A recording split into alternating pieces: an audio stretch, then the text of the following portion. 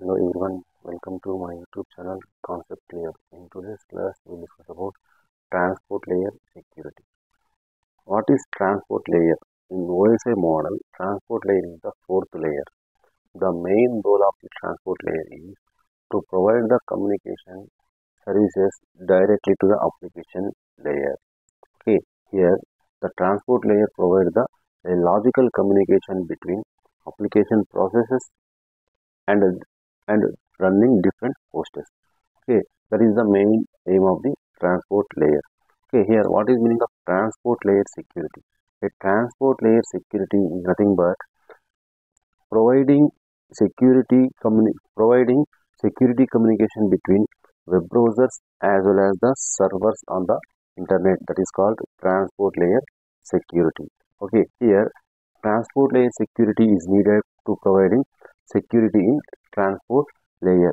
Okay, for example, when data is traveling from transport layer to the next layer, we need to provide a security for that data. Okay, here when data is transferring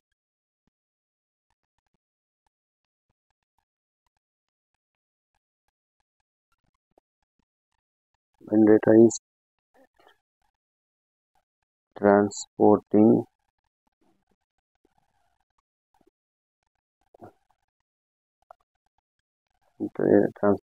layer to next layer, we need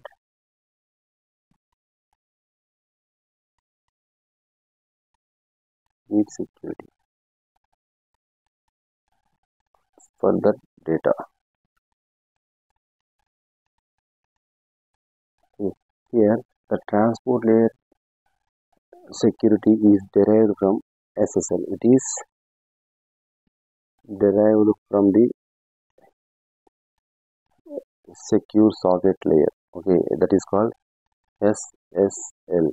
Okay, it provides the secure connection between client and server. That means there is no third party. Okay, there is no third party or hacker will be involved. Okay, here what is the transport layer security means?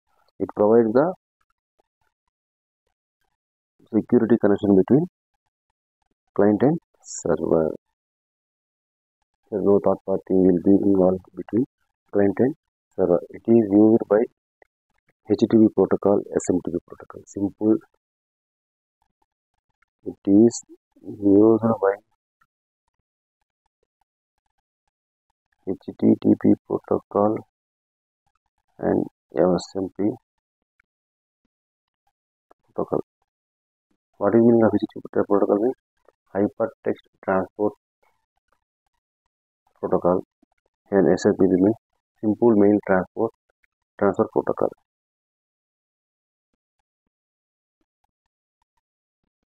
Okay, it is used by HTTP protocol and SMTP protocol. SMTP protocol. HTTP means hypertext transfer protocol and SMTP means simple mail transfer protocol. By using these two, we can cover the transport layer security. Okay, how it will be works? It uses by a client and server handshaking mechanism. First, we have to establish connection between client and server. Then both will be exchanging the key from client and server. Once the key is exchanged is successful, after that TLS protocol will open an encryption channel by using RC4 algorithm or IDEA or DES algorithm. It is also ensures that messages are not altered.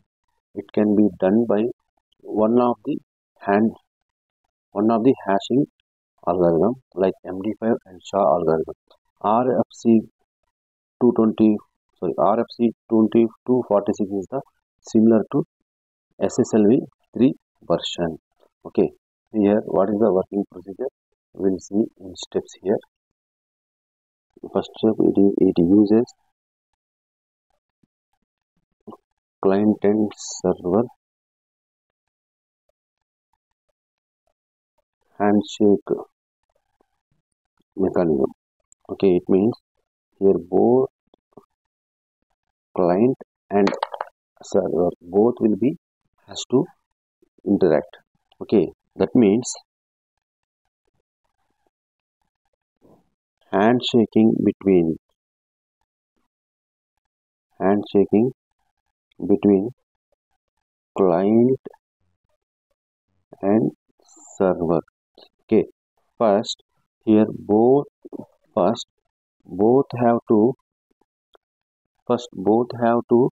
establish the connection. After that only key has to be exchanged. Okay, first we have to establish connection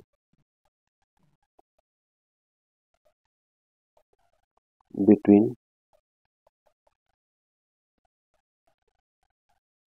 client and server for key exchange.